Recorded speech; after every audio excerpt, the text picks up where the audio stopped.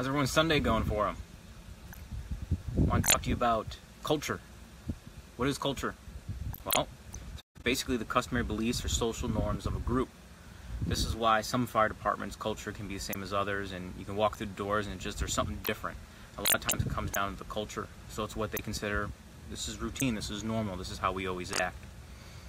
So first, I got a couple different stories that I've read about, and they really just kind of dawned on me for this.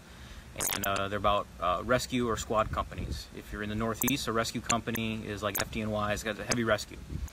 In the Midwest, in Chicago, we call them squads. So, first story is from Chicago Squad 2. When I was Squad 2's captain, I asked another officer to cover my tour one night, so I could go to a family event. Catching up with him later, I asked him how the night treated him. He told me, "Pat, we got crushed. We're going to our third or fourth fire at 3 a.m. All I want to do is go back home and go to bed." When I looked back at the men, though, they were motivated. They looked like they were ready to go to the ball game. The covering officer learned what I already knew. The men of Squad 2 would fight fire all day and all night and still be ready to go. That had nothing to do with their skill or experience and everything to do with their attitude. I've known a lot of firemen from all over the country, and the great ones all have one thing in common. They love this job, and they aren't afraid to show it. That's Battalion Chief Pat Maloney from the Chicago Fire Department. Story number 2. This is from Pete Lund on Rescue 2. It was quoted, if you guys have ever read 25 to Survive.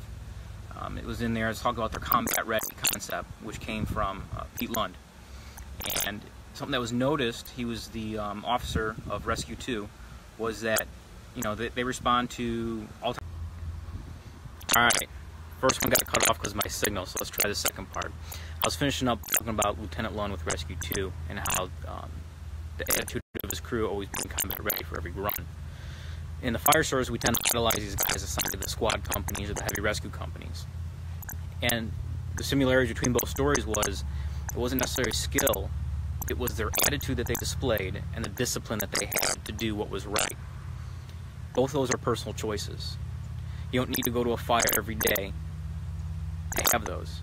You can go to maybe one call a shift and you can still have the right attitude and the right discipline. So the point is, those crews, they're handpicked, typically. A little bit easier time maybe with that team building than maybe the crew that you're assigned here.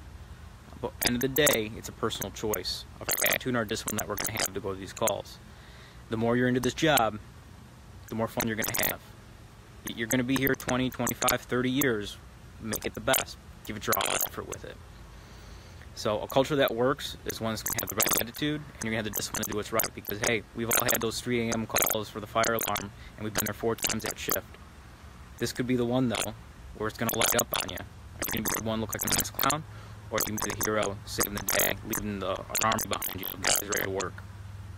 So that's going to be your choice this week. It's Sunday. We've got a whole week ahead of us. Work on attitude and discipline.